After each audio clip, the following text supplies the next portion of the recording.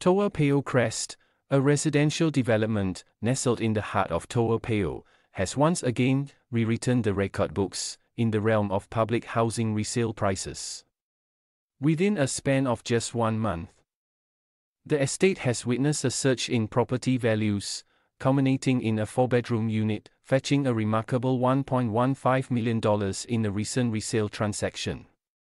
The latest milestone marks a significant increase of $49,000 from the previous record, set a mere 2 weeks ago.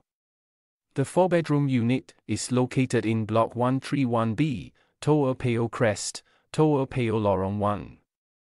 Situated between the 16th and 18th floors, the unit boasts an area of 93 square meters and enjoys a remaining leasehold tenure of 93 years and 6 months.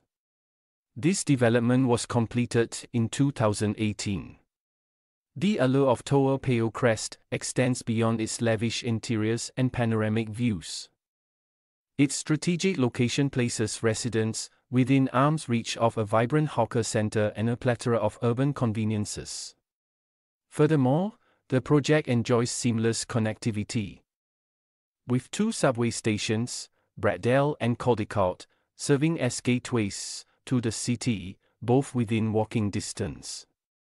The recent surge in resale prices can be attributed, in part, to the completion of the 5-year minimum occupation period (MOPE) for the development. As units become eligible for resale after meeting this milestone, the market has responded with fervent enthusiasm, driving prices to unprecedented heights. The prospect of a lengthy remaining leasehold tenure further sweetens the deal, making Toa Payoh Crest an irresistible investment opportunity for discerning buyers. As property values continue their upward trajectory, Toa Payoh Crest stands as a testament to the enduring appeal of public housing in Singapore's ever-evolving real estate landscape.